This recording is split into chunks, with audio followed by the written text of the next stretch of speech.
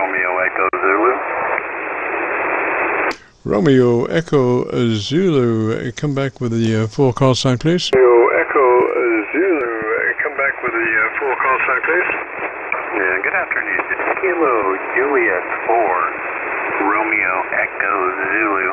There's not really anything I can adjust on this radio. It's really old, just the mic game.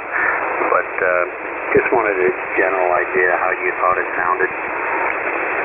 It sounds pretty good for out of control. I guess that's what you're saying. You know, we always have control over our radios, and it's amazing, you know. Proximity to microphone is the old way that people EQ'd their radio. You know, we didn't have onboard equalization, so it was a matter of how you worked the microphone as to your EQ pattern. And, you know, the closer you work your microphone, the more bottom end builds up and the bassier it gets. To strike balance with it. It's all about striking balance to the mid-range, from the low frequencies to the mid-range, and from the high frequencies to the mid-range. So, you know, like I say, the old way was how you work the microphone. So why don't you give me about 10 seconds on your antenna system, and let me hear you a little bit. About 10 seconds on your antenna system, and let me hear you a little bit. Alrighty, I'm seeing a horse fence antenna about 15 feet from the ground, maybe not even that high. It's flat top, pointing east and west, and running about 400 watts. And I'm on an original ICOM 706 that's about 25 years old. KJ4REZ, back to you. Roger, Roger. And what was the name again, please? Roger, Roger. And what was the name again, please? It's Floyd. And Floyd, your location, please. Floyd, your location, please. I'm in upstate South Carolina. The band's dropping out on it.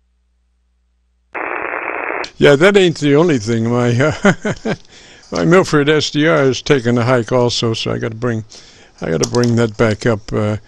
We do this because of why, I don't know, but Milford has some regulations about how long you can be on before they start, you know, dumping you off, and if you don't do anything, they dump you off for inactivity.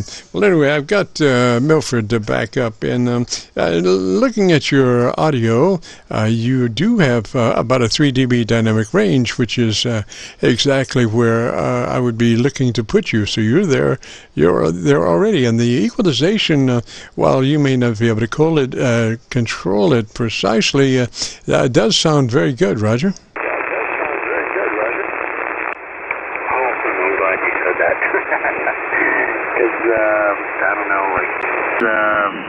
Like 10 months ago, you and I conversed, and my audio was really pent up, and I did a lot of homework. And this particular radio, there's a filter, the FL103, which cost me $400, but I went ahead and bought it, and it's very rare to find too.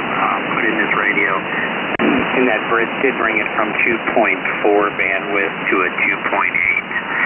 And there's no way to turn it off or on. It's just once you install the filter, that's it.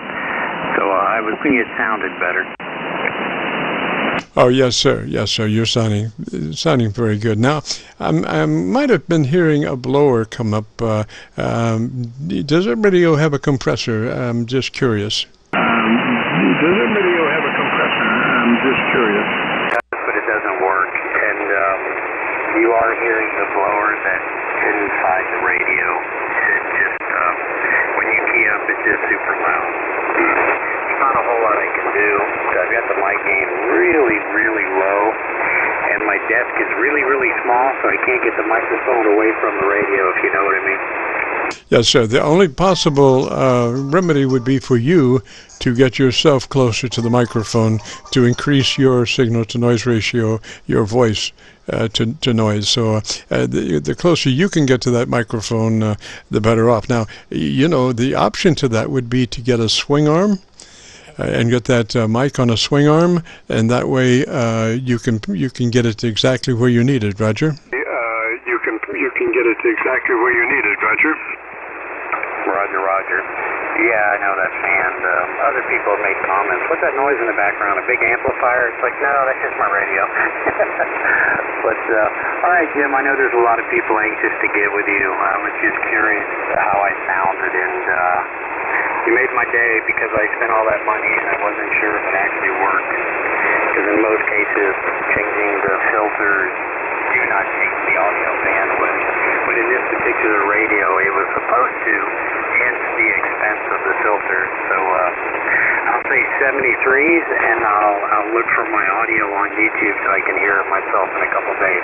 Thanks again, Jim. Appreciate what you do, partner. KJ4REZ. Roger, Roger, Floyd. And the other option to that is some outboard EQ gear. You know, outboard EQ gear that would bring along a little compression and a little equalization also. So sometimes when you do not have those capabilities within your radio, you can get those devices that go external to your radio and be able to bring that radio right up to today. As far as being able to control exactly what you want to do. So just keep that in mind also. So, you know, between a swing arm and some outboard EQ gear, gosh, you'll be doing, you know, just absolutely beautiful. Now you're doing beautiful now, but you know, we can always improve. So, you know, at least you have some options ahead of you if you would consider those. I'll say 73 there, Floyd. Thanks for dropping by, sir. You have a great afternoon, beautiful weekend. This is KC9VKV, the Friday afternoon Qso-Vlog net. If you have a radio you want to check out, give me a shout.